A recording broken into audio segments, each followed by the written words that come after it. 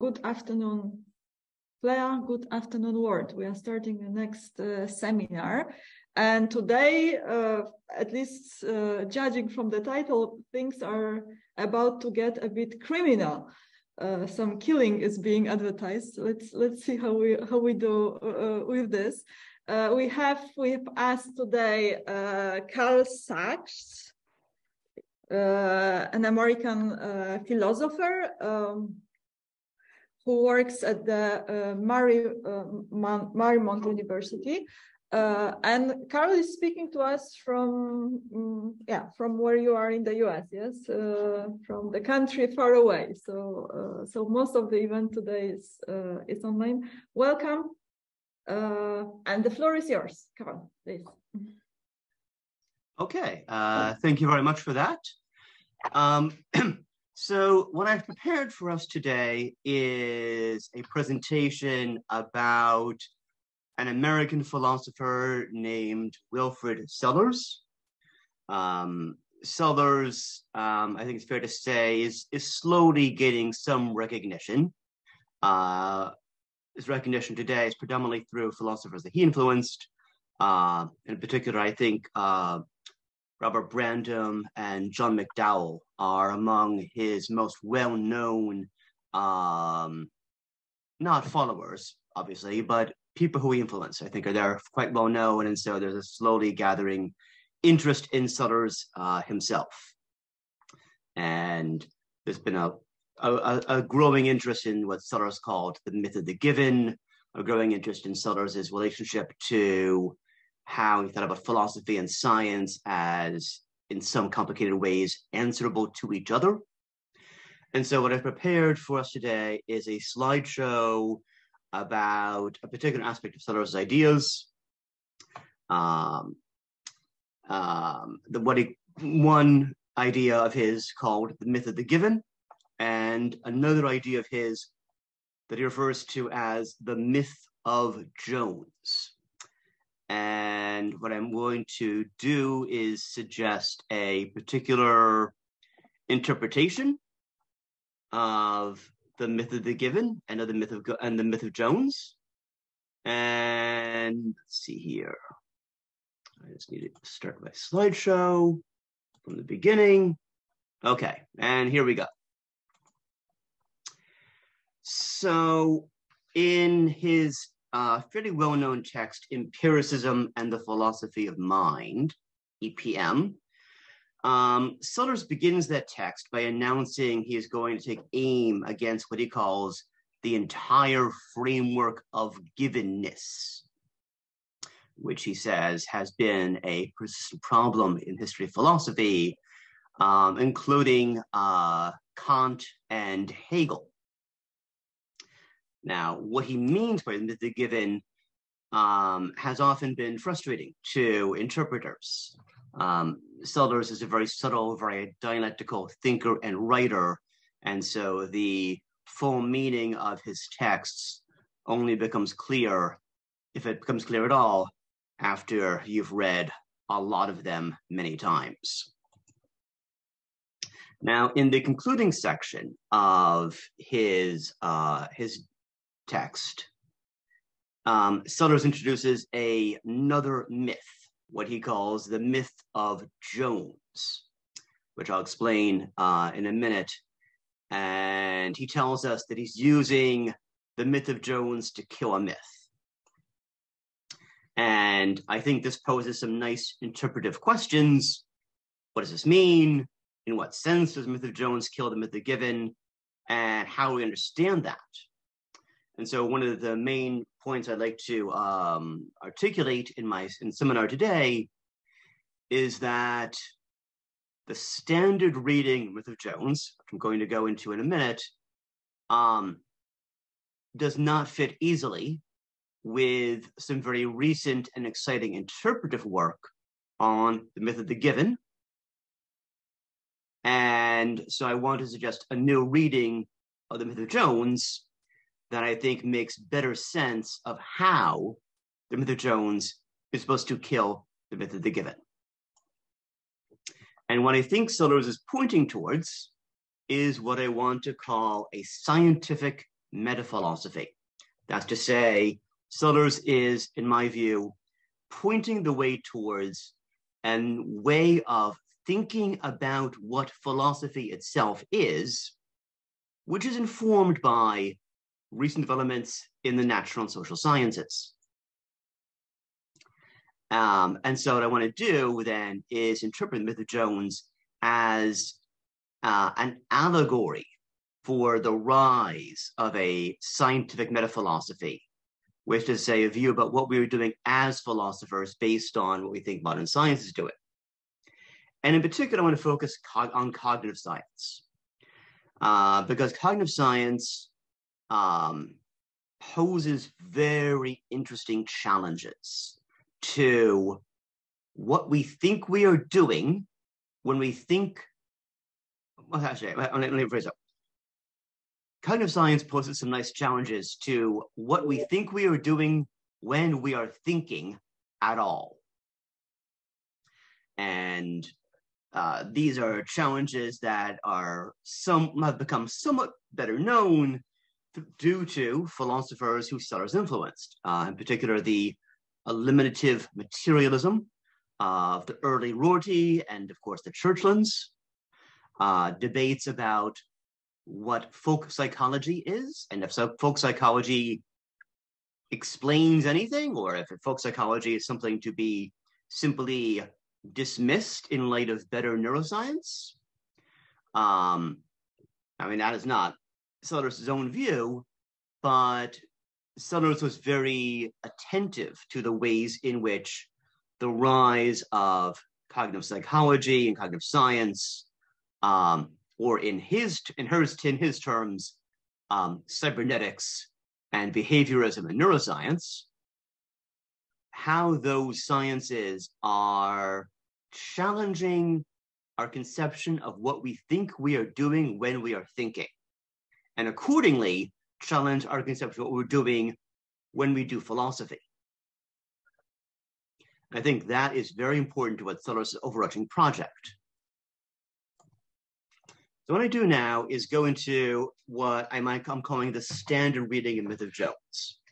So in his text, Empiricism and the Philosophy of Mind, Sellars asks us to imagine a group of people who lack the concepts of thought and sensation.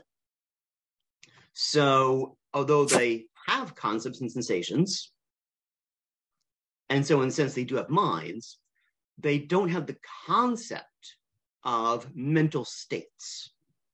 And without that concept of mental states, they are not able to recognize themselves as having mental states, although Sellars assumes they do in fact have them. And in this imaginary community, he calls these people the Ryleans, after the logical behaviorist Gilbert Ryle. Sellars imagines a solitary genius named Jones, because Sellars is an American philosopher writing in the 20th century, and everyone is named Smith or Jones. And in our genius Jones, realizes that certain regularities and irregularities in people's overt behavior could be explained if there's something going on inside of them which is analogous to overt speech episodes, in the case of thoughts, or analogous to perceptions, in the case of sensations. They have these inner states analogous to sentences and takings. And Myth of Jones then, in a way, tells us how to bake an introspectionist cake from behaviorist ingredients, right? It tells us, here's how a story about how, given a purely behavioristic community, a community where no mental states are allowed, someone comes up to invent the idea of mental states through analogy in order to explain people's behavior. This is a fairly standard reading myth of Jones. And what I suggest now is that this standard reading, although nothing entirely mistaken, has problems, particularly in light of try and think about, okay, how would this myth of Jones really kill the myth of the given? Now, the standard reading assumes a particular reading myth of the given.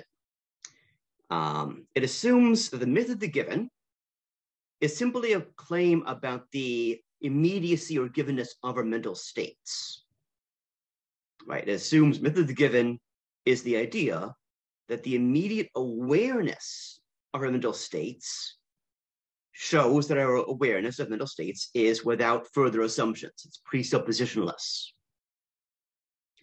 And myth of Jones then kills this myth by showing that awareness of mental states can be one of non-inferential responsiveness, right? We can know our mental states without having to go through the process of logical inference.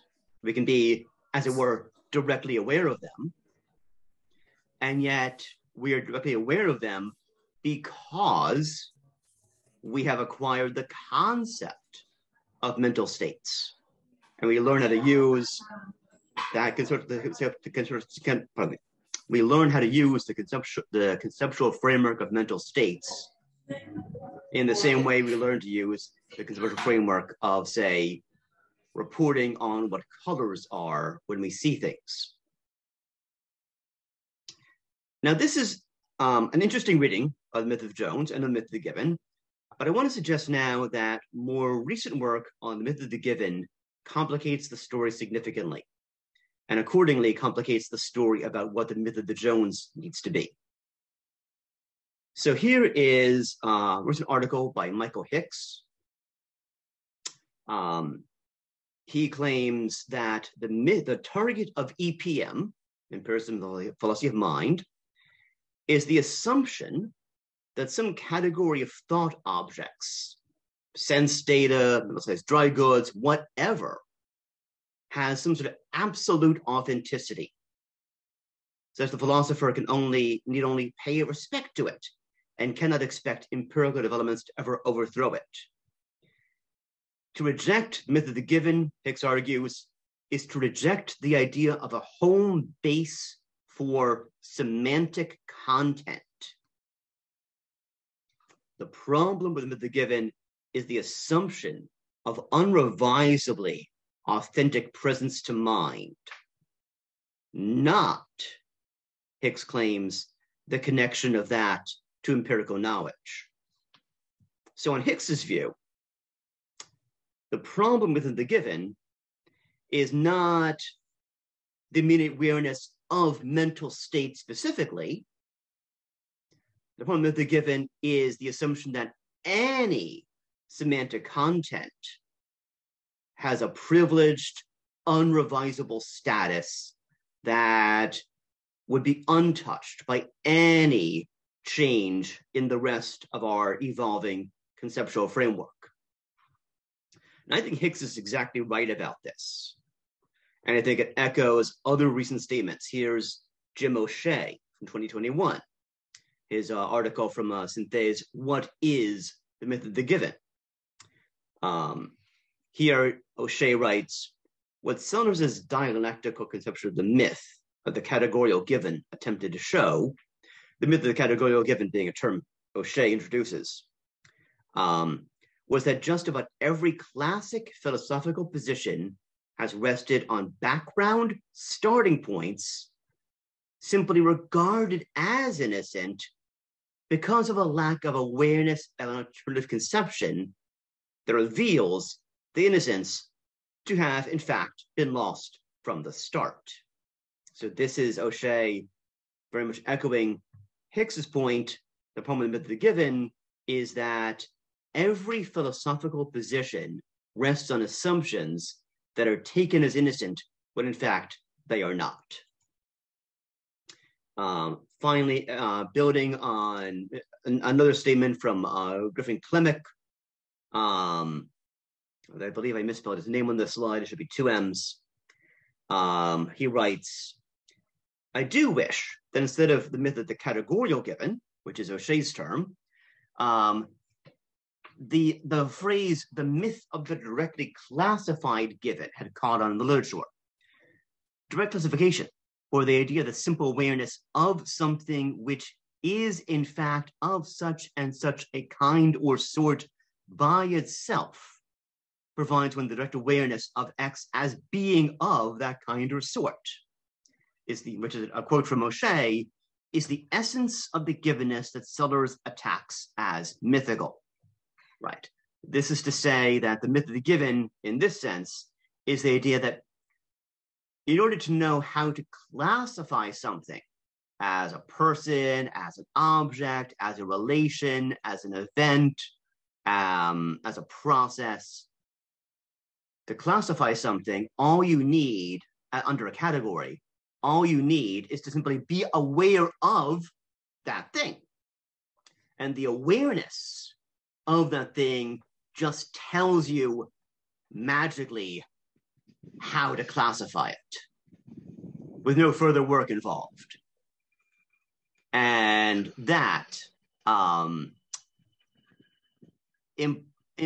assigns powers to the cognitive faculties that are simply magical, and hence and not compatible with a scientific understanding of how the mind might work.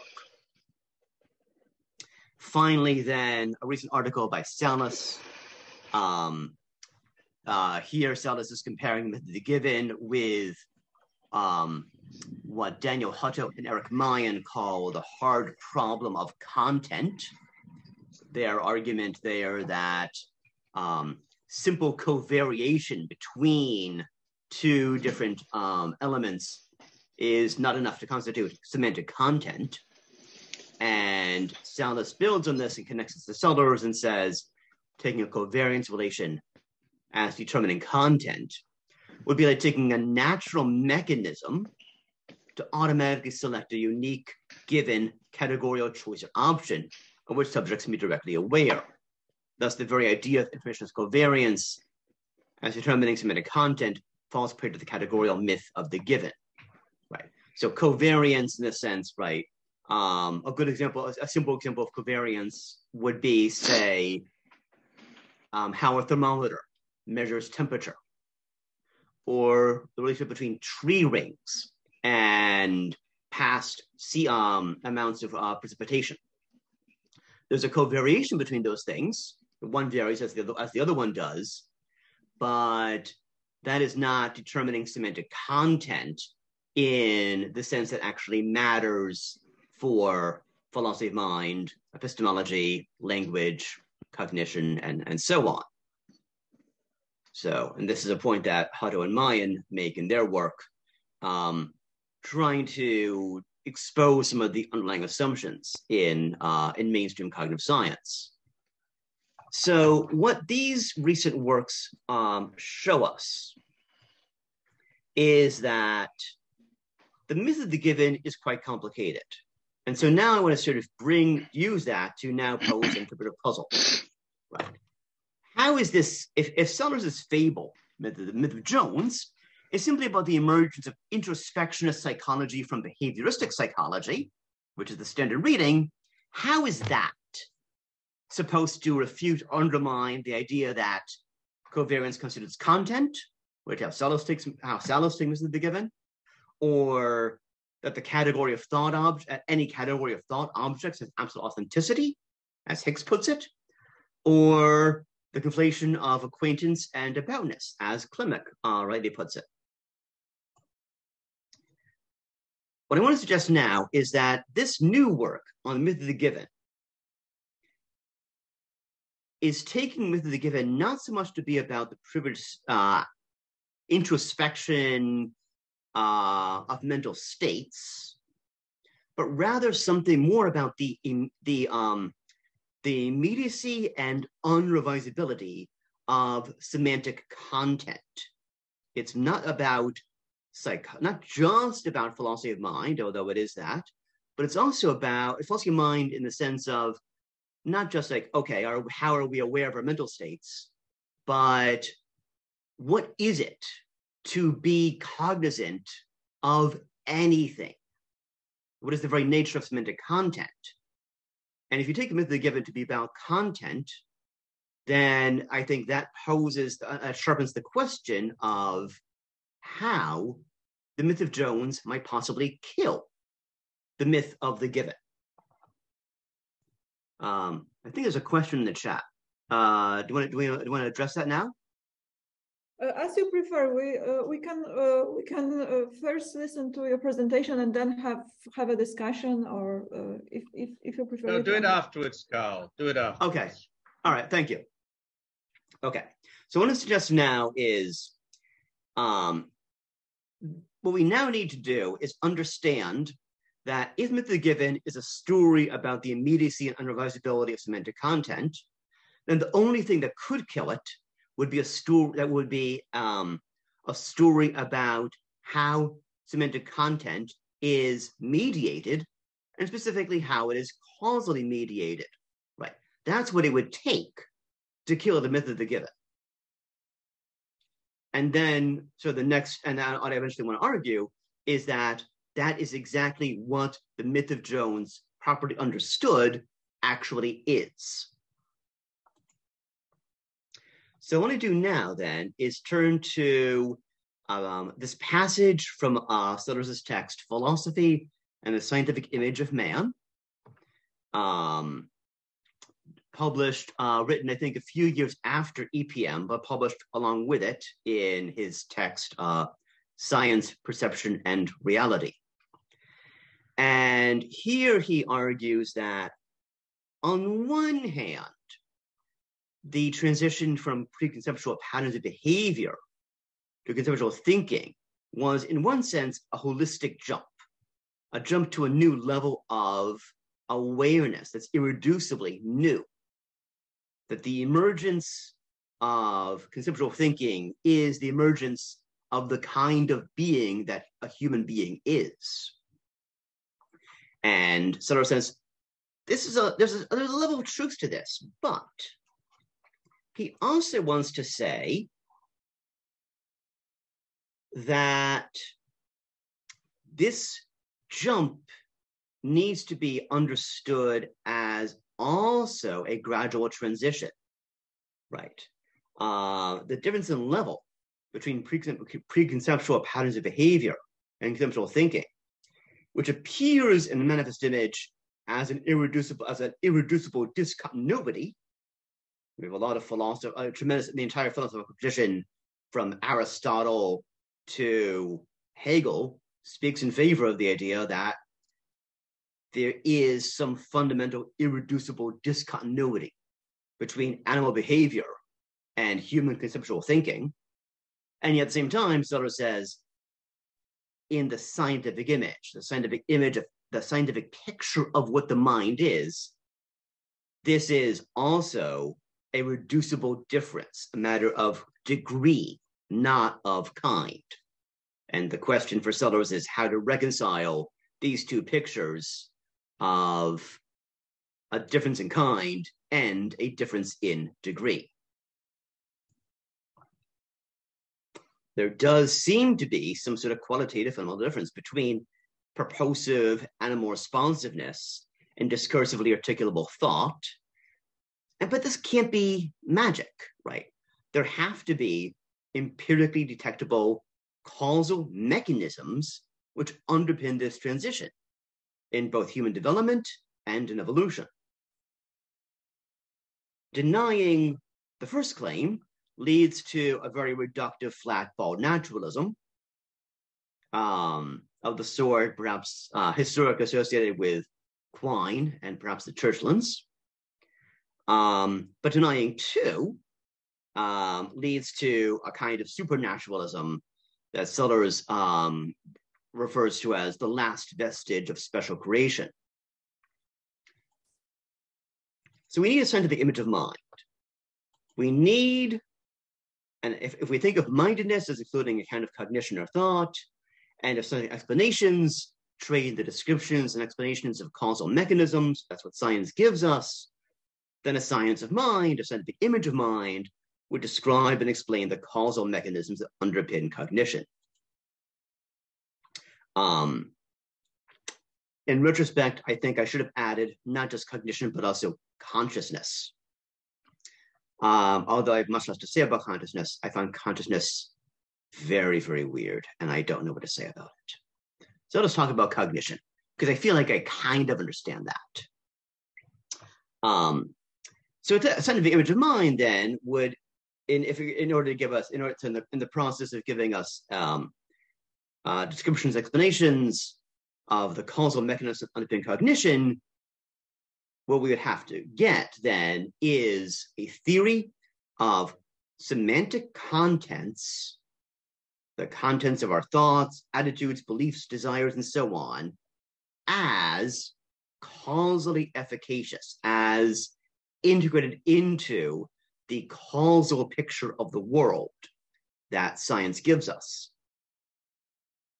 And that, I think, is one way of understanding the project of cognitive science. What I want to do now, then, is turn to the idea of cognitive neuroscience as offering us a theory of representations as causally efficacious. Now, this is the idea that there aren't such representations is somewhat controversial. And I think we have some people online who might want to push back against this idea. So happy to get into that during the Q&A. For the time being, I'm simply going to rely on a kind of mainstream, kind of humdrum, ordinary picture of cognitive neuroscience. You might call mainstream cognitive neuroscience, because I think that is the kind of picture that Sellars needs for his story. Because he does need a theory of semantic contents as causally efficacious. Without that, it's not so clear what a science of mind would even be by his standards. Now, there are two main contenders within mainstream cognitive neuroscience about this today. There are others, but the two ones I want to particularly pay attention to are theories of structural representations and theories of informational teleosemantics. And although these views can be combined and arguably should be combined, they are nevertheless distinct. Right? I take structural representations to be the idea that representations represent by virtue of standing in causally asymmetric, structurally homomorphic relationships with their targets. Right, so representation counts as a state of the cognitive system, counts as representation if there is some target, some feature of the environment or feature of the body, some representational target, and there is something about the structure of that state which is structurally homomorphic, so there's a mapping relationship, and where that, not necessarily isomorphic, but homomorphic, isomorphism being a very strong criterion that's hard to satisfy, and also where this mapping is causally asymmetric, right? It's the case that the content is brought into being in order to match the target, not that the target is brought into being in order to match the content. Now, there have been critics of this, there are criticisms of this view, and some people think it's sort of not, there are problems with this view that we can sort of need to be discussed. And because there are problems with this view, some people have tried to supplement it or combine it with the theory of informational teleosemantics, the idea that representations work by reliably conveying information about the status of their targets. And I want to, and I'm picking up informational teleosemantics, the version developed by Karen Neander in particular, because I think it has certain advantages over other versions of teleosemantics developed by other philosophers of cognition. Now, I want to turn now to a recent text by a philosopher of neuroscience named Gualtiero Piccinini. Because Piccinini has this sort of interesting text where he is leaning upon structural representations and informational tailor semantics in order to tell a story about what brains are doing, right? And he calls this theory the theory of situated neural representations, where he wants to say a neural structural representation is a simulation of a target, where the simulation is a system of states, morphic, which can evolve to match the evolution of the target to some degree of approximation. And we might say, what degree is that? And I think the answer would be whatever degree of approximation is needed for behavioral success. And a neural structural representation is then a system which functions to include, to build and maintain a simulation of the body and its environment, to use simulation to guide behavior by issuing motor commands to the musculature, and then to use information to update its simulations. A system that can do all this has neural structural representations. And these are embodied and embedded, right? So one thing that Piccinini is doing is trying to build a bridge between representational theories of mind and anti-representational inactive theories of cognition, right? Piccinini wants to say neural representations must be embodied and embedded, right? It must be the neurocognitive system has to be embodied, embedded, inactive, and affective. This situatedness is necessary because representations are interdependent with the rest of the body environment system, which they're emerging diachronically through this constant dynamical interaction. Right. So, from Piccinini's view, to talk about representations is not talk about representations as disembodied or as part of a self-enclosed system, right? On Piccinini's view, there's no room for the kind of methodological solipsism that Fodor developed. Right, Piccinini is going to say that representations function as representations by virtue of being embodied and embedded in the right ways. Because it's precisely that embodiment and embeddedness that confers causal efficacy onto semantic contents.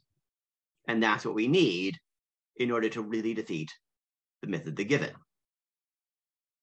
Another way of putting the same point would say that one of the reasons why the myth of the given can take semantic contents as unrevisable and absolute is because the myth of the given does not treat semantic contents as causally efficacious, right? If you don't think of semantic contents as embedded in the causal nexus to begin with, it's very tempting to think, well, it doesn't really matter how we revise our beliefs, attitudes, assumptions, our ongoing bodily interactions with the world, our evolution and development, none of that really matters, none of that affects, can touch semantic content, because semantic content is a different kind of thing.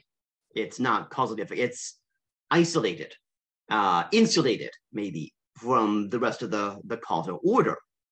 And cognitive science gives us a way of dislodging that long-standing philosophical commitment, because it gives us a picture of semantic contents or representations as causally efficacious. And hence, they can't be given in the kind of problematic way that Sellars was arguing against.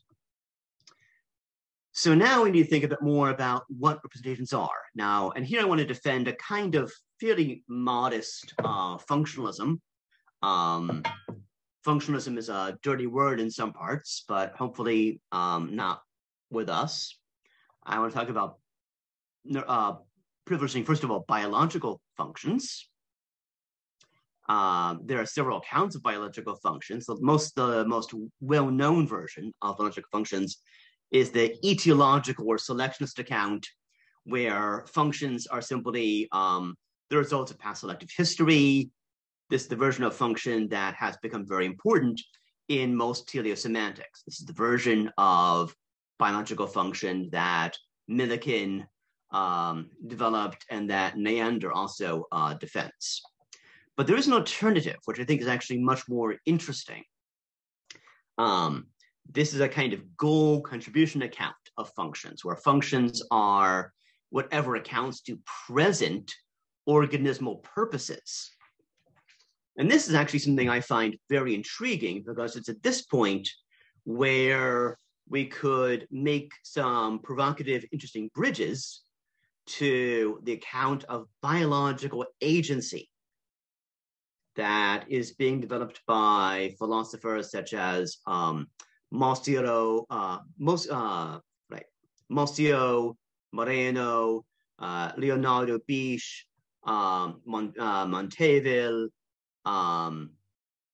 There are similar developments happening in theories of biological agency in some parts, in some people who are rethinking the foundations of evolutionary theory, Dennis Walsh, for example, at Toronto. So there's an interesting movement happening where philosophers are really thinking about what it is to be an organism or to be a biological agent at all. And I think this account of biological agency gives us an interesting, very helpful way of thinking about biological functions, which can also then be used to reframe the entire project of teleosemantics. And one reason why I think 2 is interesting is because it can account for the causal efficacy of semantic contents in the here and now better than etiological accounts can. And I can reference some literature making this argument, which I think is very provocative and very interesting, which I'm trying to build upon in my current research. One thing that sort of, and I wanted to mention that just because, when I talk about teleosemantics, people often think I'm talking about selectionist accounts of function, and I want to put that slide up there just to indicate not necessarily. Right. We can think about teleosemantics in terms of biological agency, not just in terms of past selective effects. Now, one thing this does, and I think that's an interesting implication of the kind of view I'm developing, is that on this kind of view of embodied, embedded neural representations, there are going to be many different kinds of minds. Right? It says that there can be causally efficacious semantic contents wherever an animal can coordinate its behavior in response to a diverse stimuli. Now, we might even want to push the envelope a little bit more and say, well, what about plants? What about fungi? What about bacteria?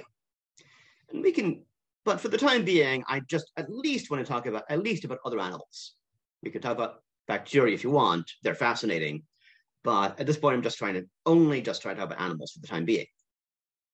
And this is going to say that, and if this is the standard then of what counts as having a mind, that's going to include at least almost all of the complex metazoan animals. It's going to include not just charismatic vertebrates like, people and dolphins and whales or whatever. It's going to include worms. It's going to include the arthropods, which are your insects and arachnids and crustaceans. It's going to include maybe not all mollusks, but certainly our friends, the cephalopods, the octopus and squids. It does include the chordates, which is the group that vertebrates such as us belong to. And so here I want to pick up on this recent text by Ginsberg and Jablonka, their book, The Evolution of the Sensitive Soul, where they argue that what really matters is the kind of learning an animal can go through. And they make a distinction between what they call limited associative learning and unlimited associative learning. where limited associative learning is where an animal can simply associate a stimulus and a response within a particular sensory modality. So like seeing one color, you associate one color with a color, or associate a sound with a sound. Whereas unlimited associative learning is multimodal. An animal can associate a sound with a smell, or can associate a behavior, something seen, with a flight path, so where to go. So for example, even the well-known case of honeybees, which are able to communicate the location and distance of flowers to each other, that is actually a fairly complicated cognitive task. And that would be an instance of an unlimited associative learning. In fact, under controlled conditions, bees are able to actually show pretty complicated behavioral learning, right? They can associate, different colors and patches and smells and decisions in ways that are really quite sophisticated. And so any animal that can have this kind of behavior would have causally efficacious semantic contents, would have a mind. Maybe not a very impressive one, a minimal mind, but still have a mind in the scientific sense. Now, cognitive neuroscience alone would not satisfy the Sellarsian philosopher, because the Sellarsian philosopher is going to want to know not just about bees, but about humans.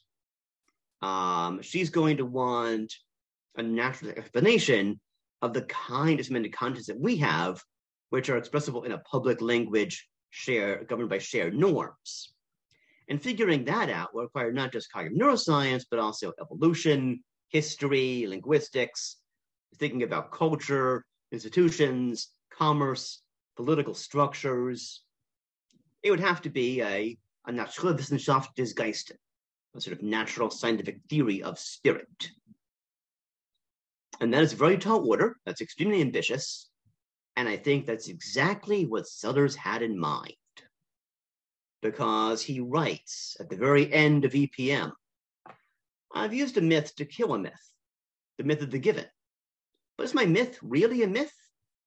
Or does the reader not recognize in Jones himself, Jones as man with a capital M himself, in the middle of his journey from the groans and grunts of the cave to the subtle and polydimensional discourse of the drawing room, the laboratory, and the study, the language of Henry and William James, of Einstein, and the philosophers who, in their efforts to break out of discourse to an arche beyond all discourse, provide the most curious dimension of all. This gives us a picture of what is to be of philosophy. Discourse is polydimensional.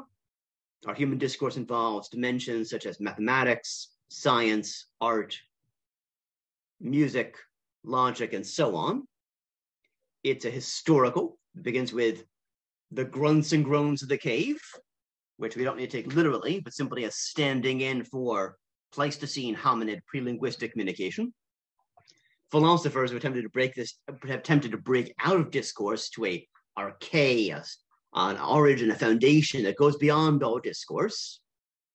But this is only one dimension among others. And so now we can finally understand what I think all this is leading up to. The search for an arche beyond all discourse is ultimately, by Sellars' light, going to be a pre-scientific way of thinking about what philosophy is and about what we're doing as philosophers. It is this search for the lever of Archimedes that makes the given seem so compelling in our philosophical literature, whereas the myth of Jones is an allegory for a historical, naturalistic account of what we're doing as philosophers in tandem with cognitive science, once we recognize that it is necessary to think of semantic contents as integrated into the causal order. In short, we are looking for a scientific metaphilosophy a natural social science of spirit.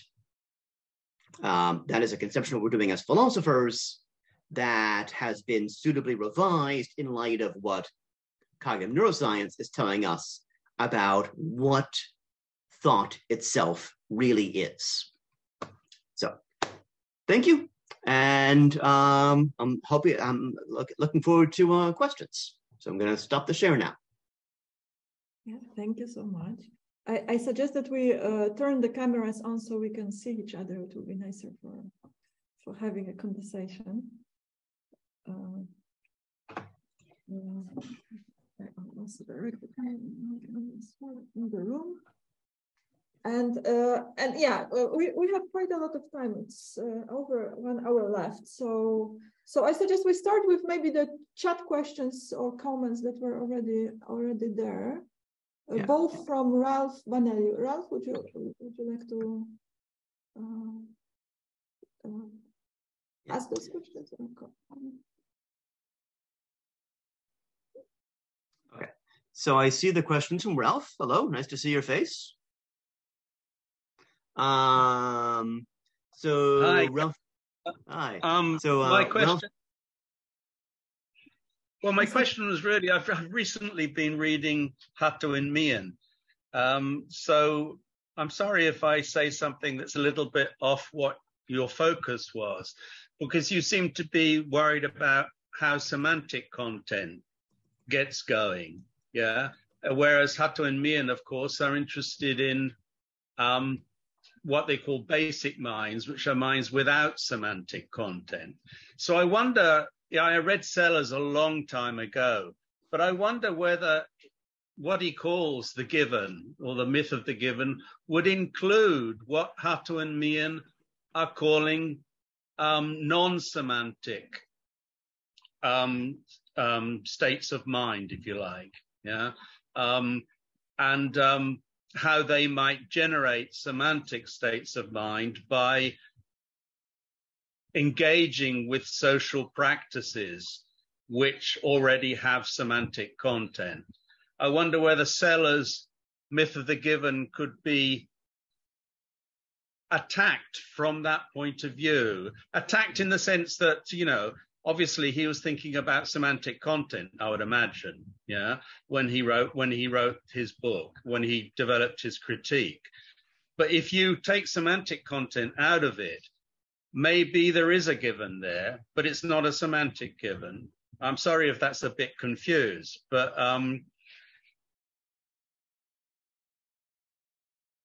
no, I don't think it's confused at all. I think it's a nice question.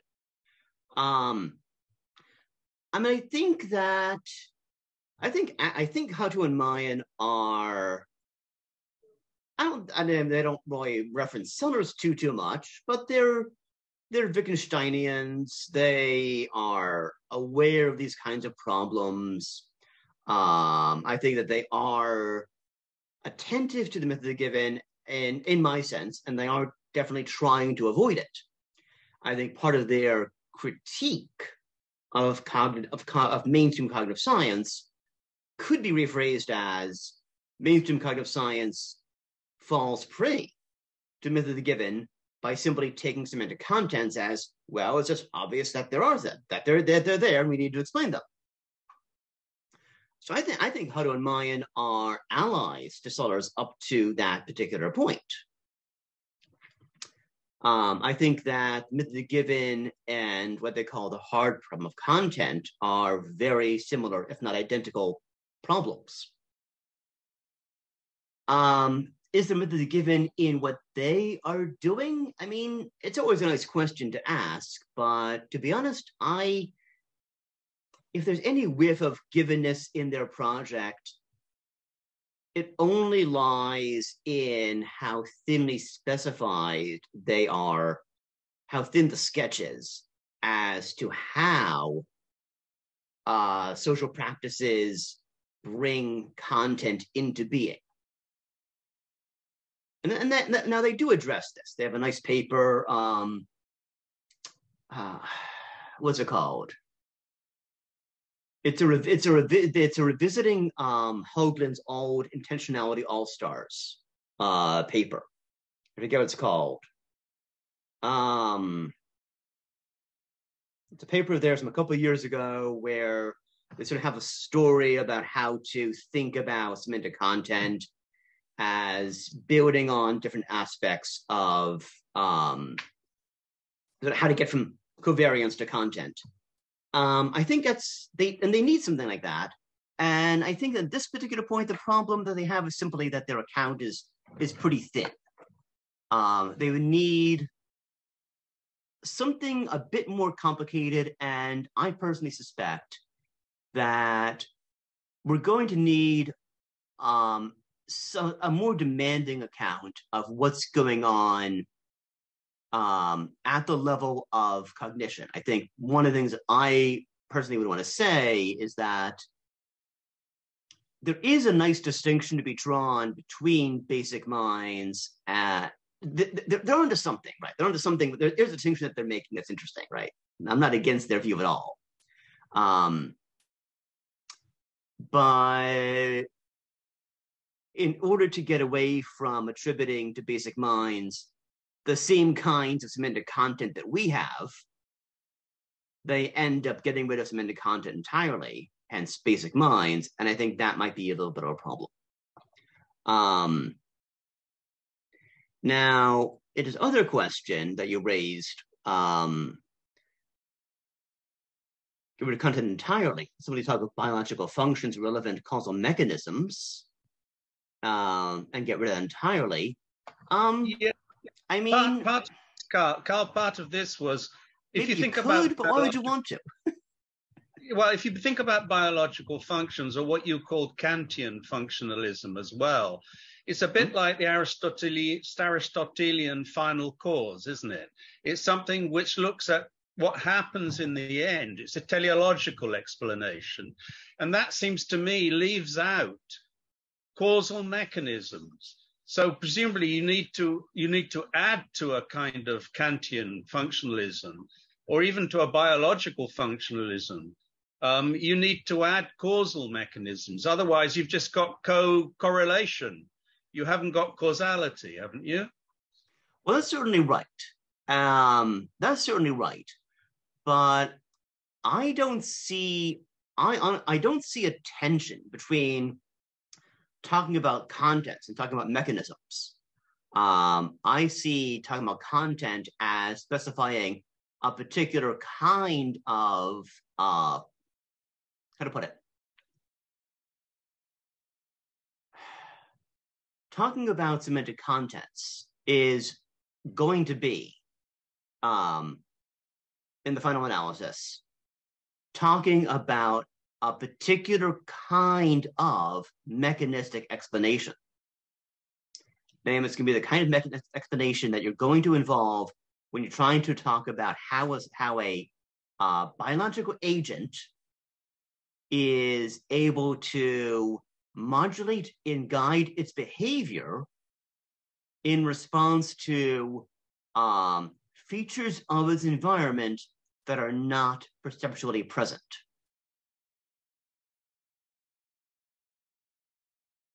Right. So, we don't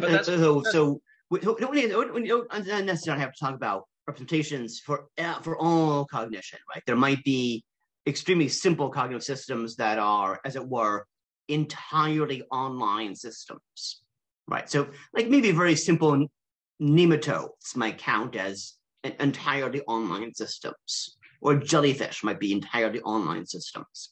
So maybe jellyfish have no representations. But once you get to the level of organisms like octopuses or honeybees or any animal that has some kind of capacity to guide and modulate its behavior in response to potential affordances,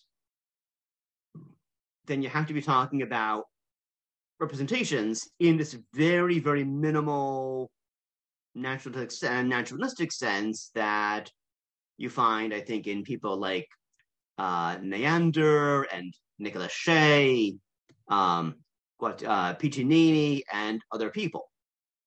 Now, that representation in that very modest sense might not be doing all the work that we want semantic content to do. Right. So representations in this kind of sense might not be the kind of thing that will solve problems in philosophy of language or epistemology. Probably certainly wouldn't. But it would simply be the naturalistic beginning of an account that, sort of, we might sort of think, well, on the one hand, we have very simple organisms like honeybees or, very simple minds. On the other hand, we have very complex minds like ours, that can engage in symbolic communication governed by social norms. We have kind of minds described by Wittgenstein or Brandom, and the need to evolve minds like that has certainly shaped the past 6 million years of human evolution in ways that are still being dissected and analyzed by anthropologists and paleontologists. So you have to have some sort of story that tells you how to get from one to the other, but a story that did that would also be a story that changes in quite radical ways what we think we are doing as philosophers, because now we would see that the search for an arche beyond all discourse is simply not possible for minds like ours. So it's going to involve a change in what we think we're doing as philosophers. It's going to be, I think, a fairly radical break with the dominant voices in the Western tradition. Thank you very much. I have a question. Hello. I have a question. It's not really I'm not sure if it's really a question, but I was just fascinated by this moment when you were speaking before, when you were searching for your words. There was a moment when you were replying and you said, how shall I put it? And I find that so interesting that you knew what you wanted to say, but you didn't know what you wanted to say. Like, you knew what you wanted to say, but you didn't know what the word was. And it seemed like a perfect illustration of what you're saying. Because you didn't yet have the category to say, or the word to say the thing that you wanted to say, and yet you still knew what it was that you wanted to say. But do you mean that that's a representation, that the words would be a representation? Both might be, yes, in a different level. I'm not really sure. It just seemed like so poignant and poetic, that moment, that I'm not really sure what it means, but it's something very interesting that we can, how shall I put it? Yeah. But those moments reveal like what is thought made of, that it's not words, yes? Because you have those moments. Exactly. Yeah. So what is it that's in your mind in that moment when you know what it is, but you don't know what it is? I think that is what we call intuition.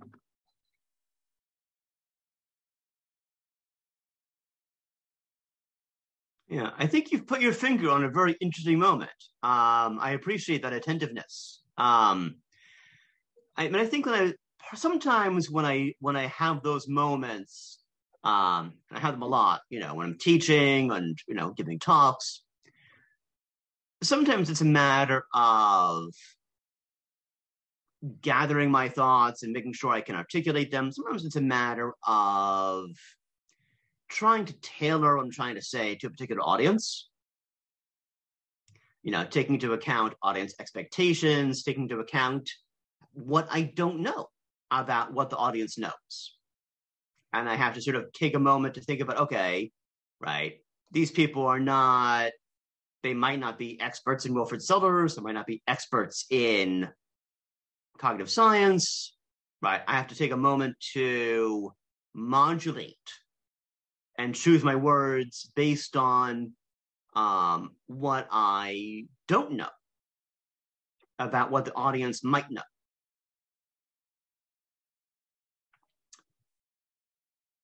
So, and I think that's, So like in that sense, so like in a way, like in that moment, I certainly had a sense of what I wanted to say. I had some pretty clear understanding about what I was committed to philosophically, but then figuring out how to tailor that and modulate that in response to what I don't know about what the audience might or might not know, then there's a moment of, okay, how do I put this? Mm.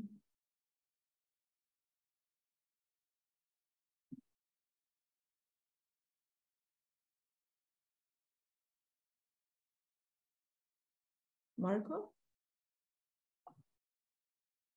Yeah, hi there. Thank you. Hi, Carl. Nice to finally see you in person. Yeah, likewise. Thank you for the talk. It's interesting. It's been a while for me for philosophy, but maybe a bit naive question. But could you first of all maybe elaborate a bit more, because I'm not super familiar with this stuff, but I'm confused whether Sellers's issue with the myth of the given is with the condition of what knowledge entails. For example, the sense data by themselves seem at least intrinsically knowledge about the sense data as such, sensation as primary. Does he even challenge that, or is it simply the challenging of the notion that the primary sense data are also knowledge about the external state of the world that causes sense data, right? Because I'm not clear how that's where the issue exactly lies, because then I need to know that before I can understand what exactly you're pursuing in terms of cognitive or cognitive neuroscience explanations of the mind and representations. Because I'm kind of confused how myth of Jones actually dispels with the myth of the given. Because tell me if I'm wrong, but the way it sounds like it's trying to argue that the only reason why there is a epistemic value to sensations is because of concepts able to systematize or validate them or put them into awareness. Sorry, a lot of random naive questions, but if you could help clarify that, that would be very appreciated. Thank you. Yeah, thank you for that. So one of the questions you just posed was, okay, what's the Sellarsian problem with sense data? And you can think about this in two different ways. You can think about this as without the right kind of conceptual framework, you wouldn't be able to even recognize sense data as sense data, versus maybe a story about using sense data to make inferences about the world that's causing them. I think Sellars actually has the first view in mind. Sellars thinks that even being able to recognize sense data as sense data is itself the result of a complex learning process that involves a tremendous amount of knowing how, as well as knowing that.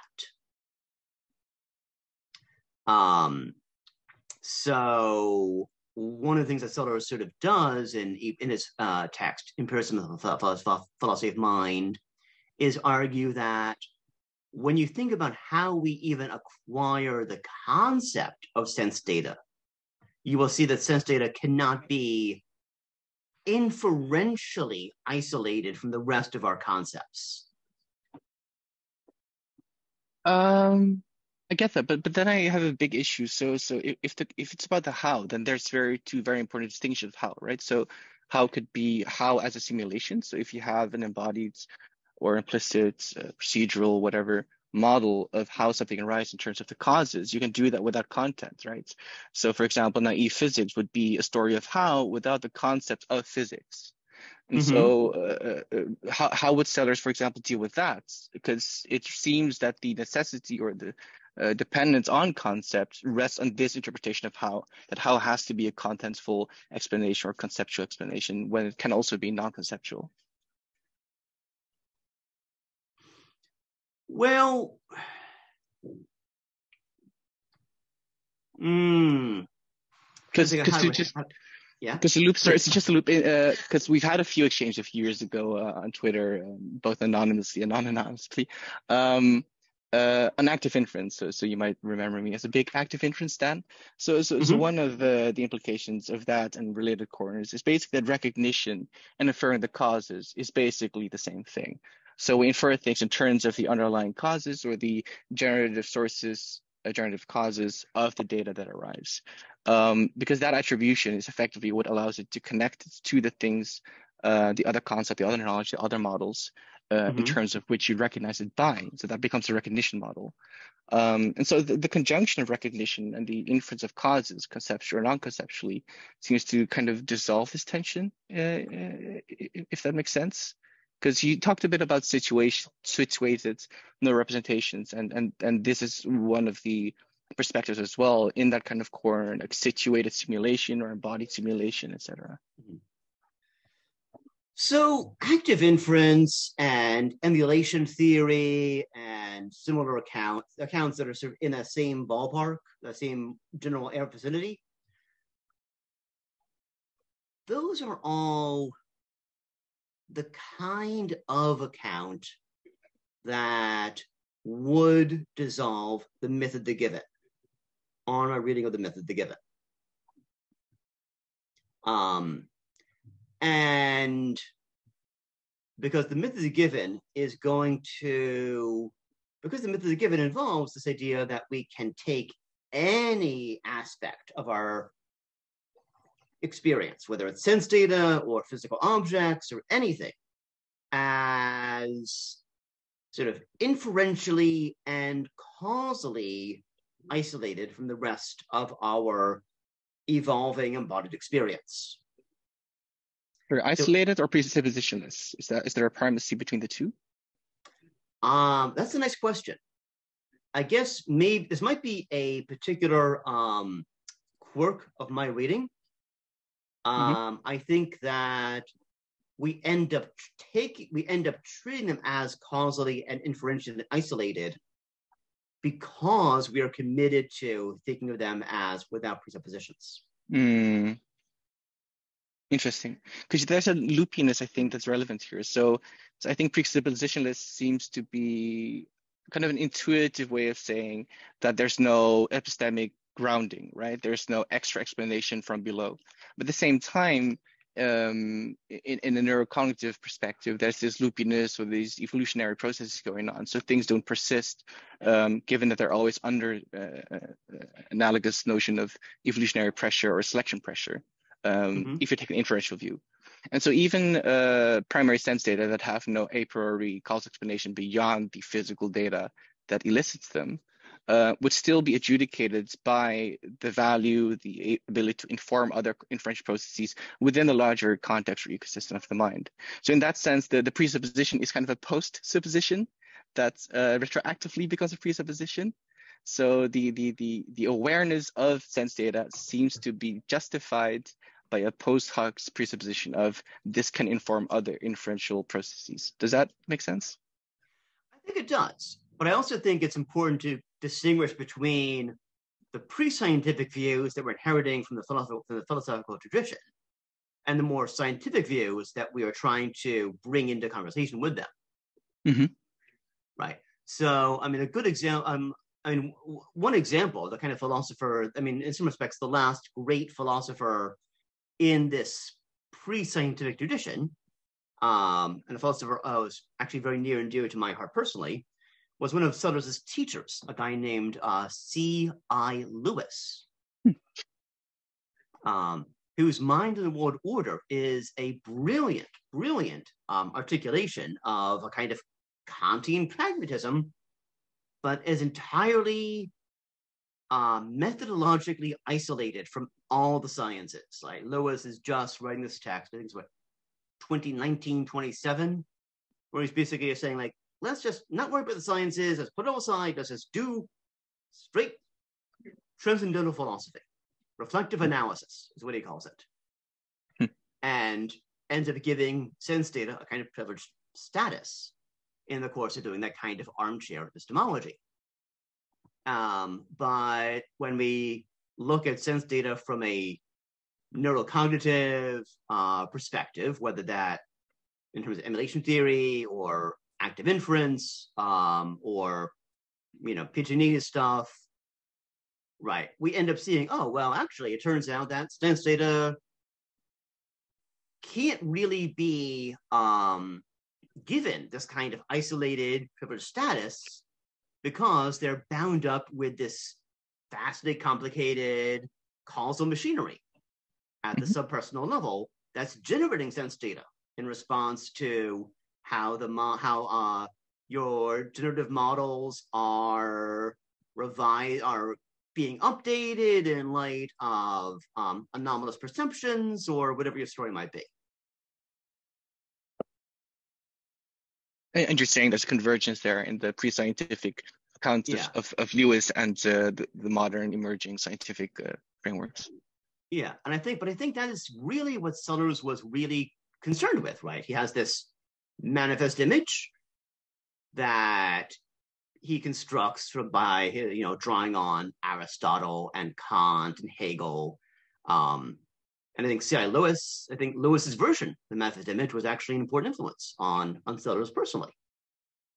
Strawson's text Individuals is also a very interesting way of constructing a manifest image, a description of manifest image, right? And Sellars has one foot in that tradition and in that world, and he has one foot in the world of thinking about how the spirit of Aristotle is being reborn with Ryle and Austin and Strawson. That's one dimension of his work. He has another foot in the world of the emerging sciences of mind as they're happening in the 1940s and 1950s, where he's certainly aware of Tolman's work on cognitive maps. He's certainly aware of cybernetics. He is certainly aware of recent work in neurophysiology. He is informed by what was beginning to take place in the cognitive revolution. Has this very important text from 1960, Being and Being Known.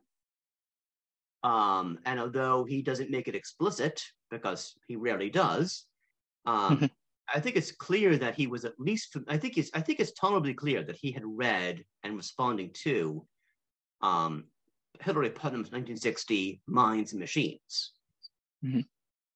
So he has one foot in that world as well, and he's trying to bring them together.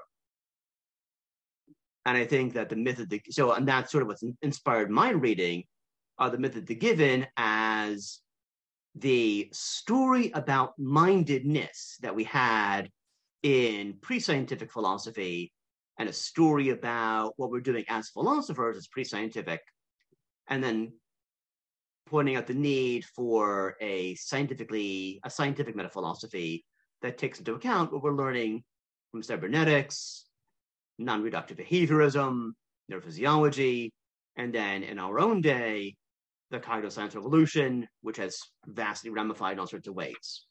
And so this is actually one of the reasons why I want to sort of pick up Sellars as a really interesting philosopher of cognitive science, because even though cognitive science has far outstripped what it was in the 1940s and 50s when Sellars was writing, right? Nevertheless, I think he is offering us a really interesting framework in order to think about what cognitive science is doing and why we need it and its philosophical significance.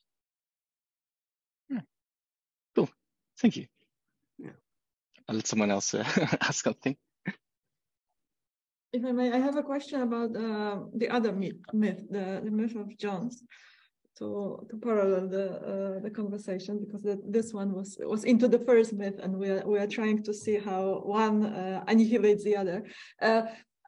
Listening to you about your description, this myth of Jones, maybe I misunderstood, but listening to you and trying to imagine how I would believe this myth, I had a hard time, because it was incredible, difficult to buy in, and it may be that I just don't understand, because what I got is that observing a phenomenon that responds in a complex way to complex stimuli, just because of the complexity I'm observing from the outside behaviorally, I would come to the conclusion that there must be a representation, like there must be someone, like another Jones inside of this machine, because of that, yes, because of the complexity of so it's like you said, it's an inference from the behavioral observation from the outside. And I was trying, how I would ever, come up with the idea that there is a representation, that there is a mind in it, if I wasn't, if I didn't have this experience of being a mind that actually like modulates it but then I'm back in the myth of the given, if I understand right, yes? That without the experience of being a subject, the assumption or the suspicion that there might be another mind, I just cannot like imagine why would I invent this this interpretation, and not just that this phenomenon is like very sensitive to all sorts of stimuli that are coming and responding to them. So is in this myth of Jones, like, does it have this component of me taking already the given subjectivity of how it feels to be a subject and attributing it to another mind? Or am I not getting it? No, Marta, I think you're getting it exactly. And I think this is a very nice question that I think this is a nice way of, I think you're raising a very interesting question here, which is to say, isn't the myth of how can the myth of Jones be dissolving or killing the myth of the given, when the myth of Jones, in fact, presupposes the given? So what the given says, presupposes that, in fact, what is given is not really mythical at all.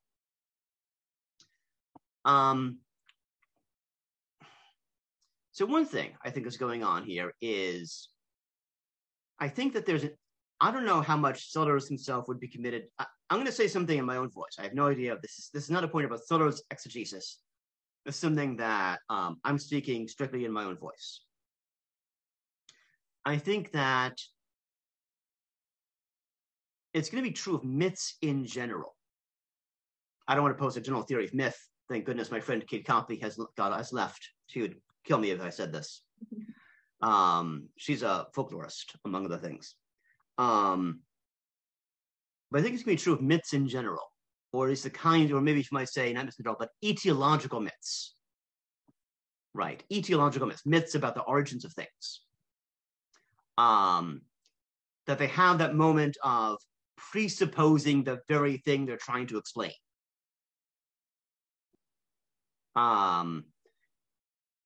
And I think that's going to be a problem with etiological myths in general. And I think in a way, that's kind of what makes the myth of Jones precisely a myth, is exactly the problem that you're identifying is, I mean, the sheer unbelievability of it that you're pointing out, the air of paradox to it is, I think, why Sellars is going to say, yeah, and that's why it's not literally true. That's why it's just an allegory for our capacity to revise our self-understanding over time as we learn more about the kinds of beings we are and about the kind and about how the world is.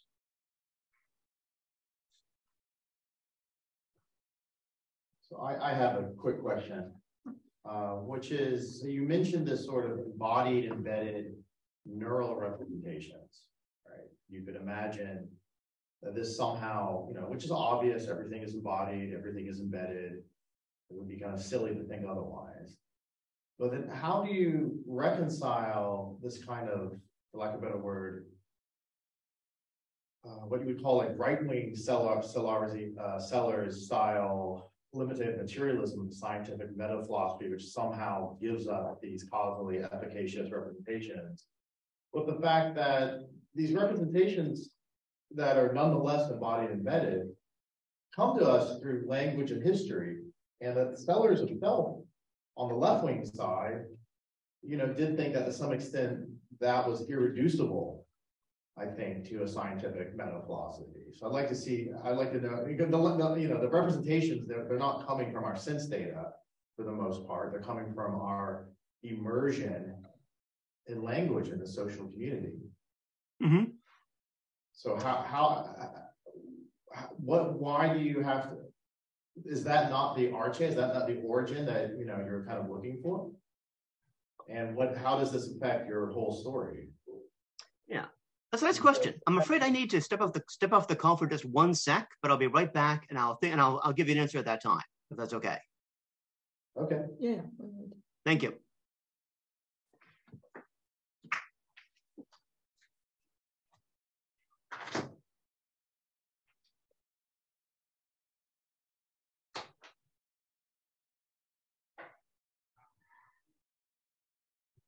If anybody would like to say something unrelated, meanwhile, feel free.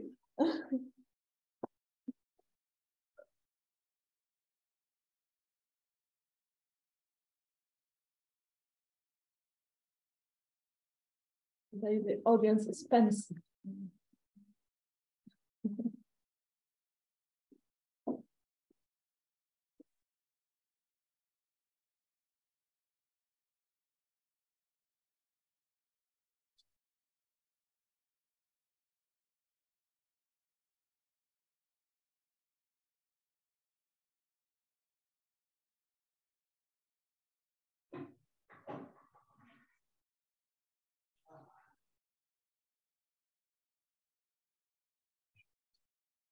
I'm curious, Herald, what do you think about those myths we are discussing?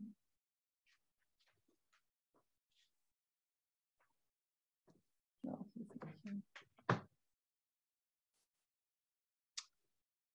Okay, sorry about that. So the question was about, or in part about how I might be trying to how I might be thinking about the right-wing Sellarsian view and the left-wing Sellarsian view. I think this sort of goes back to my response to to Marco, right? Fusing the images and fusing the left and right-wing Sellarsian stories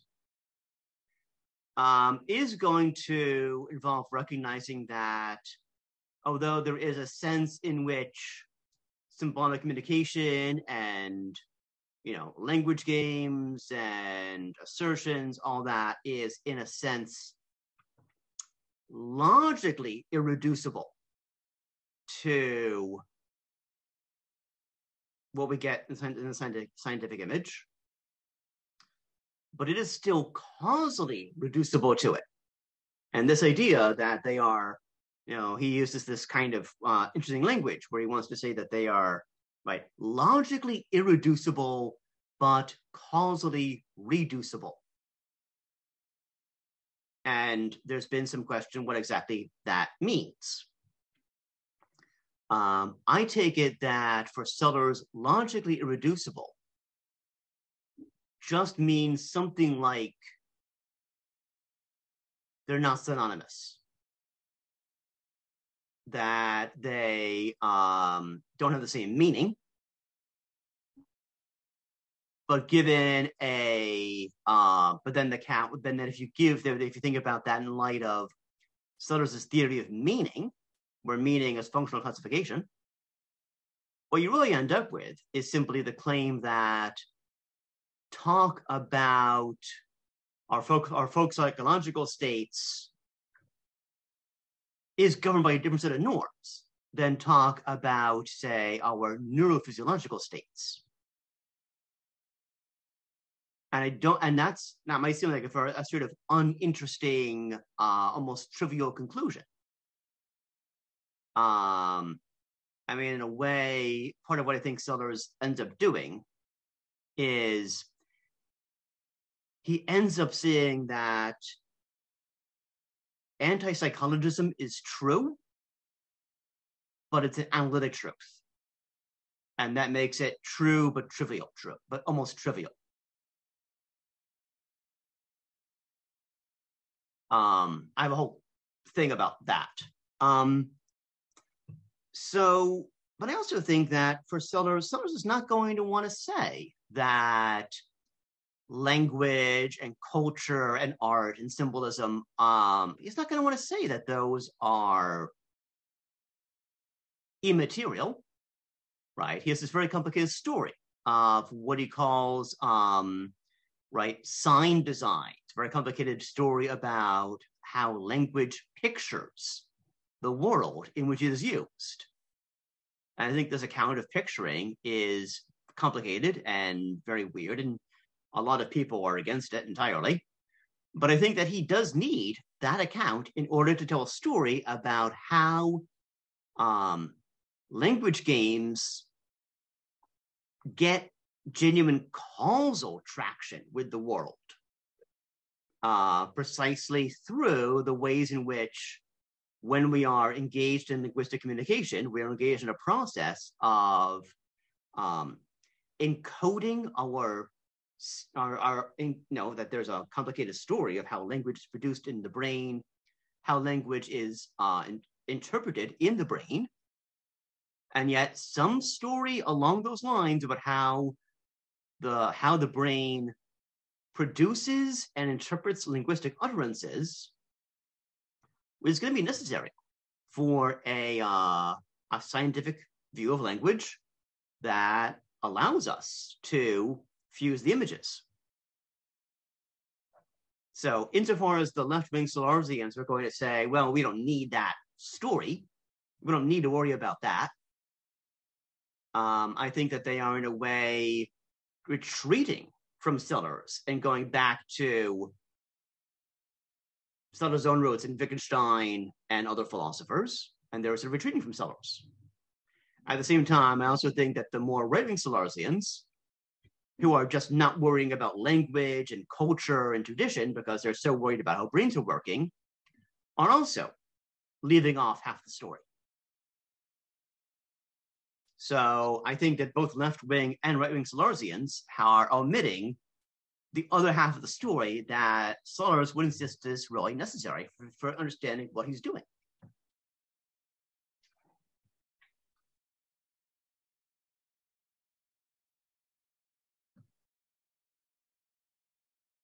We have a next question from Remis Ramos and then Marco. Okay, so let's read first from Remis. It's in the chat. When talking about representation, there always seems to be a kind of abstraction involved, especially in conceptual, non-conceptual distinction. What's the Sellarsian story about abstraction as a process? Is it inferential? Yeah, this is a nice question. Thank you for this. So I don't know if Sellars has a story about abstraction as a process. I don't even know if he has a story about that. I mean, I think you're right that, and I think it's also worth pointing out that representations might even be abstractions, even in light of cognitive neuroscience, right? Like there might be a way in which, even in light of cognitive neuroscience, representations, to talk about representations at all is still to talk about a fairly high level and sort of somewhat abstract level of description of your system, right? So, for example, if you're thinking about structural representations, right, you might not see those at what's going on in the brain necessarily, but you might think of them as a sort of abstract specification of one aspect of your organism environment system. That's not that. I don't necessarily think that's a problem. I think that abstractions and idealizations play extremely important roles in how science advances. So to say that they are abstractions is not to speak against them, not even with regard to science.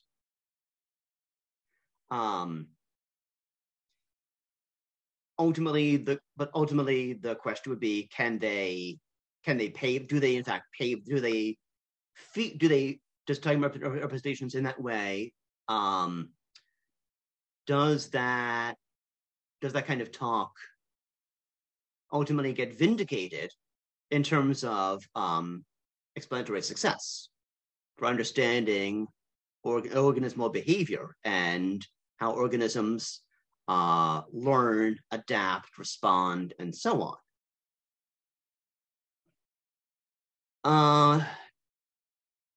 One thing that I think we end up, but I do think, I do want to raise though this point about the conceptual and non-conceptual distinction, right? This distinction, at least this distinction is complicated in part because this distinction has one foot in traditional a priori armchair epistemology, right? You can read, there's a long tradition of reading the debate between Locke versus Leibniz in those sorts of terms. There's a way of reading conceptualism and non-conceptualism in, say, Kant, Hegel, Husserl, and so on. That's sort of one dimension of that distinction. And another dimension is using that distinction to talk about different levels of subpersonal psychological processing. I do think one has to be very clear if you're using that distinction, whether you're using that distinction in the armchair epistemological sense or in the empirical psychological sense. Those two might line up, but there's certainly no reason to think that they would. Now, Sellars does have room for distinction along those lines. In fact, Sellars is actually committed to a theory of non-conceptual content. But for him, his commitment, his theory of non-conceptual content comes in through a very weird reading of Kant, right? Where Sellars reads Kant as a philosopher of cognitive science. Right. He reads Kant as, in fact, some of you may be familiar with this article from a couple of years ago. What is it? The predictive processing paradigm has roots in Kant. You may be familiar with this article. It was in Frontiers in Psychology, I think, a couple of years ago. Right. That is, I think, there's also a nice piece by Evan Thompson on the Kantian brain. I think that is very much in the spirit of how Sellars actually reads Kant, right? He reads Kant as doing a very armchair, transcendental cognitive psychology and invokes for Sellars, the conceptual and non-conceptual distinction is then used to, in part, I think for Sellars, he uses that in order to explain how conceptual frameworks are acquired and learned and modified across from generation to generation. So that's all in aid of Sellars' sort of scientific way of thinking about the mind, naturalizing Kant, you might put it. But I don't think I've answered your question.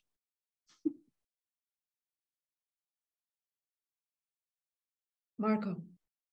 Thank you. Yeah, I like the tangent because I've been kind of curious. So first, a more general question of could you pinpoint for me what the main motivation is in these directions you're exploring? Is it the philosophical question? Is it pure intrigue about how he tries to bridge the pre-scientific and the scientific?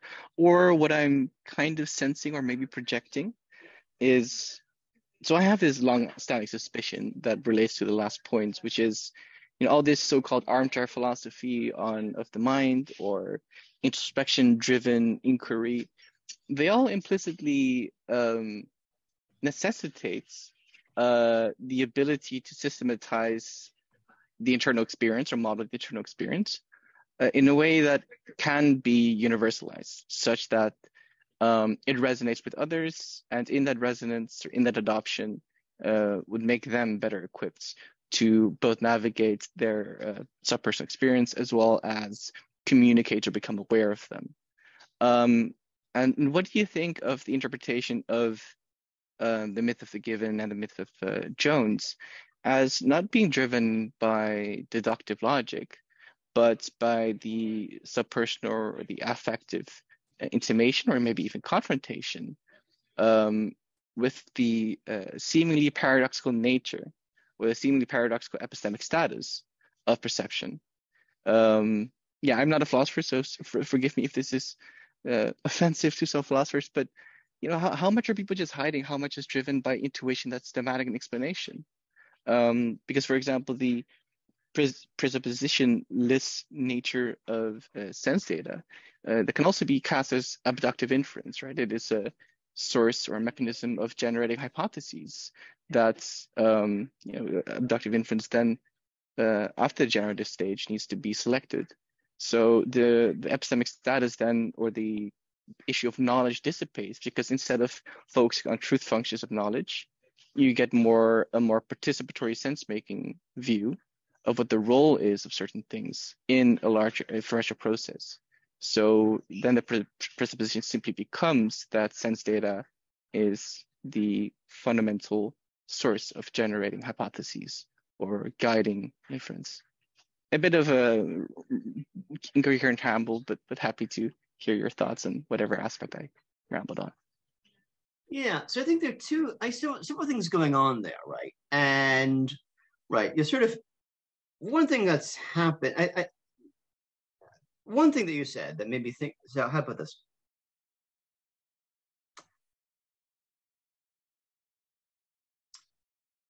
I read Sellars as belonging to a particular very American tradition of scientific humanism.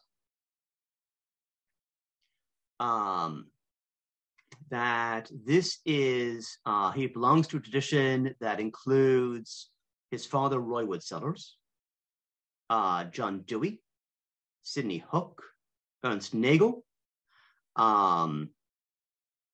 belongs to this tradition, a very American tradition of people who think that what we need to sort of address the cultural and political needs of the current moment is a scientifically informed understanding of what we are as human beings. I think that this scientific humanism has very deep roots in tradition of scientific socialism.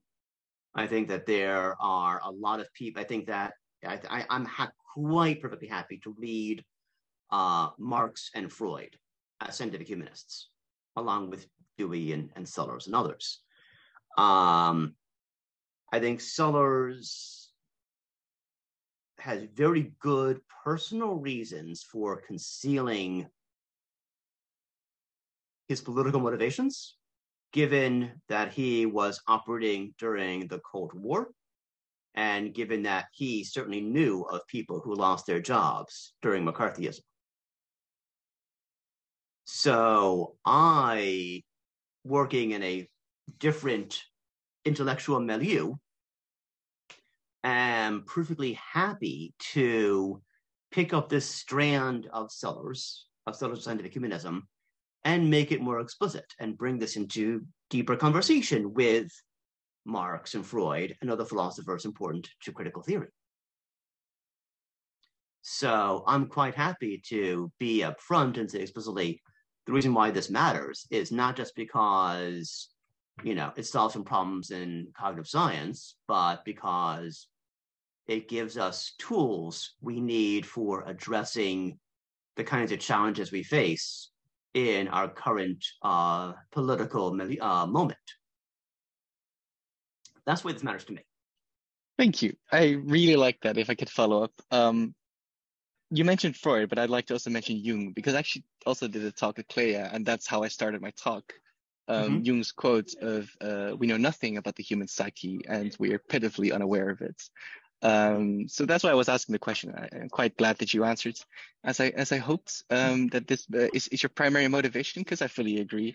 Something like a scientific humanism is absolutely pivotal, critical for this current age, and pretty much all the problems that we're facing seem to be meta problems, or largely contingent upon this ignorance of our human nature and how we ought to coordinate, collaborate, exist, become together. So as a follow-up question, Do you sense a revival of this? Because I feel like a lot of, I'm not sure how much you're aware in your position, but I'm relatively online, let's say, and there seems to be a rather growing movement that I would say is the zeitgeisty millennial cultural manifestation of the seeking of something like scientific humanism. So a key figure there is, I think, Vervaeke with the meaning crisis. I'm sure you heard of it. Have you? Who is this? John Vervaeke from Toronto. So he's a professor of cognitive science, and he has become quite a figure. So maybe ironically, Jordan Peterson kind of, I think, ignited this. So it became basically the activation of interest around certain topics that all revolve around how to be, what our values are, the death of God, etc. And then a lot of other figures that were able to address these topics or talk about these topics kind of came about. And John Vervaeke is one of the most important ones, because effectively he's doing exactly how you described scientific humanism, where I would say the most important distinct factor is that so far it feels like most people, well, I'm not very well read in this, but most people tend to focus on a very fundamental, very universal or narrow issue, like the core problem, the biggest thing. But the natural complement to that seems underexplored is the synthesis of the full variety and diversity of humanism or the human existence. And so things like altered states of consciousness, sense of meaning, mysticism, the big diversity in cultural norms and stories. The full diversity can be also approached now, I would say, with something at least scientifically informed, if not science. So it might be interesting for you, since you talked about the social cultural history and the discourse, to take that into account, because it seems then that the natural question is, what drives this resurgence? Is it simply the availability of the maturity of scientific knowledge that makes humanism addressable from that lens?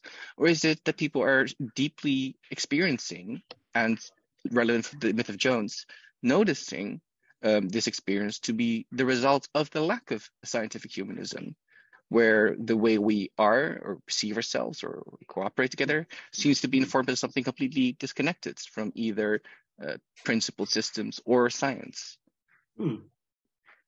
I mean, look, I'm close enough to the Marxist tradition that I would be inclined to say that the meaning crisis is precipitated by contemporary forms of capitalism. I wouldn't argue with that, but it feels, how would that relate to this? That one of the things that, because one of the, to go back to Marx's old quip, all that is solid melts into air from the minute. Right. One of the things that happens, one of the things that capitalism does is it delegitimizes all forms of authority apart from itself. And that delegitimization of authority, particularly of traditional forms of organized religion, I think is part of what is precipitating this meaning crisis. Although I have not heard of Vervaeke, I need to look at what he says before I could comment anything more about that particularly. So in that regard, right, one of the things I want to do with scientific humanism is say, a scientifically informed understanding of what we are as human beings is going to do a couple of different things, right? Now, one thing it's going to do, and this picks up on, I think, an important part of Sellars' own project, is that we want the sciences to be, as it were, incorporated into the life world and not merely confronted as an alien appendage. Right. So I'm a bit of a, huh? Did you say life worlds? I did. What did you say?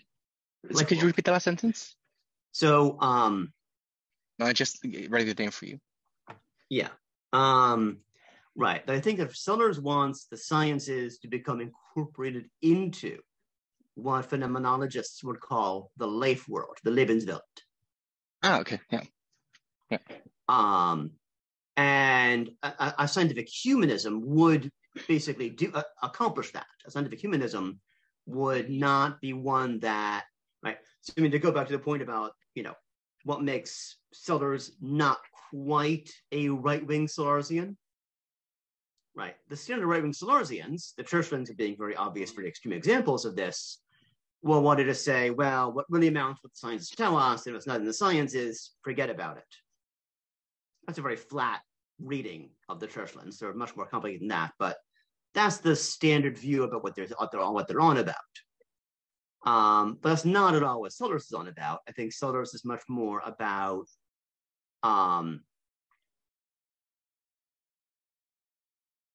accomplishing this sort of delicate balancing act where, on the one hand, we might need to carefully trim away certain supernaturalistic conceptions about human nature. We might have to give up on, say, contra-causal libertarian freedom, or give up on post-mortem existence. We might have to give up on the idea of the soul as somehow having a post-mortem existence after the death of the brain. Right? We have to give up on certain things. We'll have to give up on special creation, that there's a difference of kind between us and other animals and the rest of life.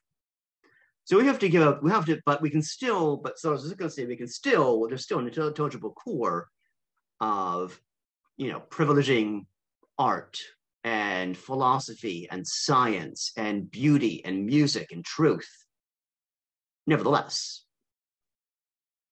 And we can use anthropology, neuroscience, sociology, evolution to enrich and deepen that humanistic self-understanding.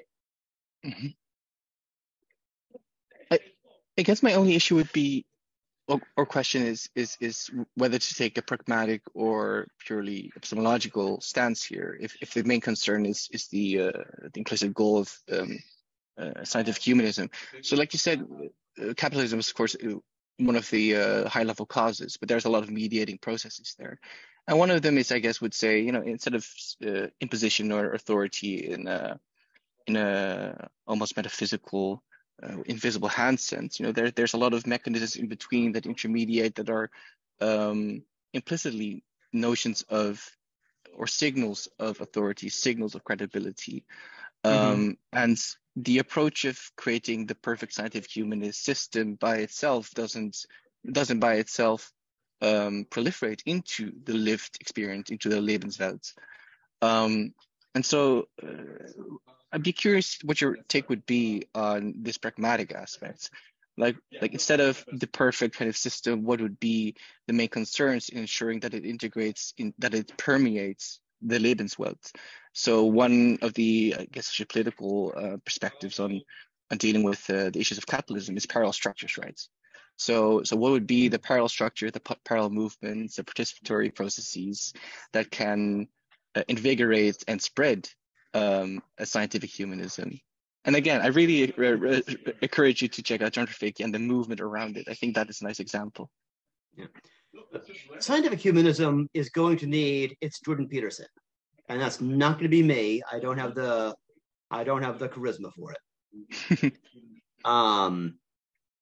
But it would have to be something like, I think it would almost be something like that. But yeah, scientific humanism would need to build a community. Mm-hmm. And it couldn't just be this sort of ivory tower kind of academic operation. It would need to be something that speaks to everyone, wherever they are, whatever their background is, wherever they're coming from in their lives. Cool. Let me know if you have someone in mind. Not gonna be me, that's for sure. Thank you so much for answering this question. I already have a job. Okay. Cheers. Gerard, you want to speak? Go ahead. You need to unmute.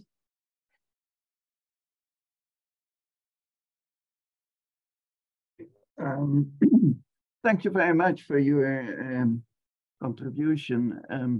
It's a bit outside of my interest and therefore especially interesting. One of the things that you mentioned somewhere in the beginning was the notion of categorization. The notion of a category, there are different definitions, of course. To me, it always means that you put some things, that you select some things, put them together and treat them as one unit. To me, that seems to be the type of basic manipulation, you might say, of sense data and many other things. So categorization seems to be at the basis of the criticism of Sellars. And I wonder to what extent you have been thinking about alternative forms of manipulating different types of things, putting them together in different ways than by treating them as a whole. That's the question, sorry. It's a little bit different from the previous ones, but I hope you can help me in this aspect. Thank you for that. That's a very rich, very suggestive question, and I appreciate it very much. Yeah. So one thing I would want to say, at least in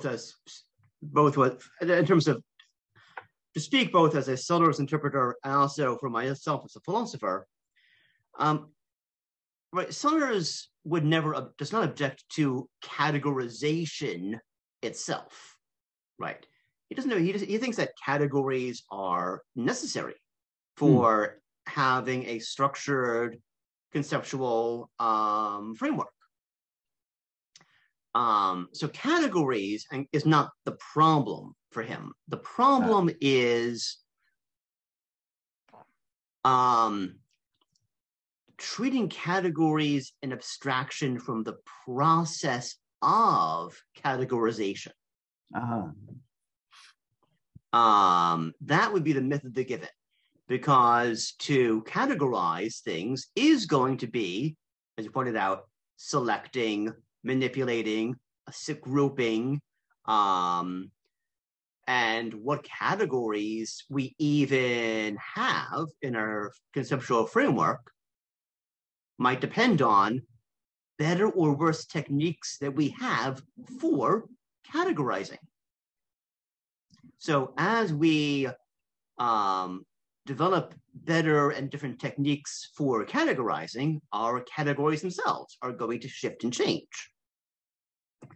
To deny that happens would be to affirm the myth of the categorical given. And that's what he's against.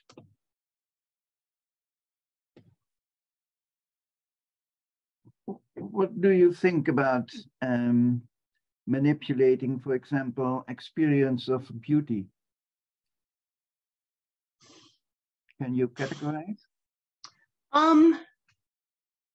I do think our notion of beauty might change in all sorts of ways, right? Our experience of beauty might change as a result of new forms of art that get invented. Right. Whether whether you find a landscape more beautiful or less because it is has been affected by agriculture might then affect your ecological values in all sorts of ways, right? I mean, there is a sense in which Sellars would accept, the good old transcendentals, truth, beauty, and goodness. I don't think Sellars would deny that there are certain things that do transcend all categorical frameworks. Truth, beauty, and goodness being maybe the good old Platonic trio. I don't think Sellars would have to deny that. All Sellars would insist is that we can give at least the possibility of giving a scientific, naturalistic explanation for how and why we evolved a sensitivity to truth, beauty, and the good. Right. So he would not necessarily be against a Platonic or Neoplatonic view that privileges those categories. He would only be against a version of Neoplatonism that just says, well, they're just truth, beauty, and the good. That's just what there is as transcendentals, and that's just given. And we can't give an explanation for how we evolved as the kinds of beings with those evolved sensitivities to dimensions of our experience that we then have come to classify as the good, the beautiful, and the true. Okay, thank you. That was a nice interaction. Thank you. Do we have anybody else who wants to ask questions or comment? Looking at the chat.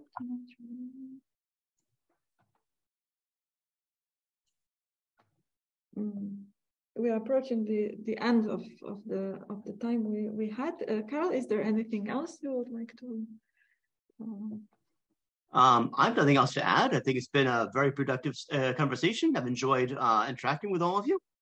And if you have any further questions or thoughts you'd like to follow up on, I can. I'm going to put my email in the chat for you if you don't have it.